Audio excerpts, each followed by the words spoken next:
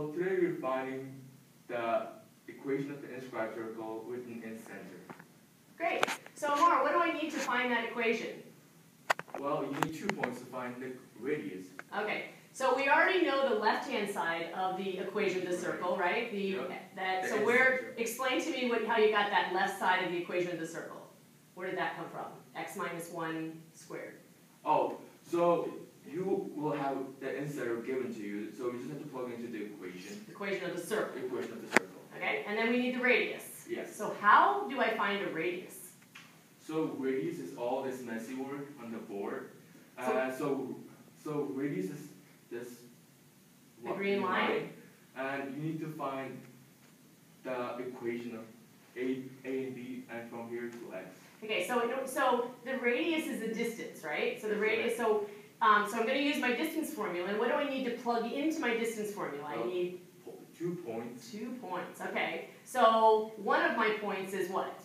1, 4. One of my points is the incenter, and where does the other point come from?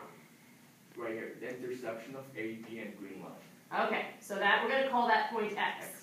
So explain to me how I find, so in general, how do I find where two lines meet? How do I find that point X in general? So if you want to have an equation, you need a slope and a point. So I could point A and B. So I find the slope of A and B, and also find the perpendicular slope of A and B, which is this. Well, so this is the slope of A and B, and this is the slope of this is the perpendicular slope. Okay. And I use A and B. The perpendicular slope of AB and the given incenter. Yes. And then that gives us the equation of what? Equation of the green line. The green line, which is the radius. So that gives us the equation of the green line, which happens to be the radius. It's not the length of the radius, it's not the distance of the radius, it's the equation of that green line. And then what other line do I want to use? A and B. The equation of the line AB. Yep. So what do I do to find that? So we're going to use this slope. And Same slope. Same slope, and you can pick either A or B. And I picked A here, and this is the equation of A and B. The line AB. Yep. And then what do I do?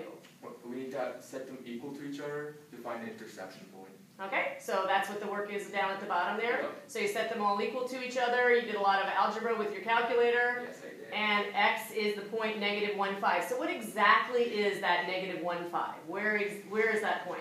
It's right here. This X. Okay. So now we're going to take that point and what other point to find my distance? We'll use the incenter. The incenter and that X point of X, and we're going to plug it where? To the distance formula.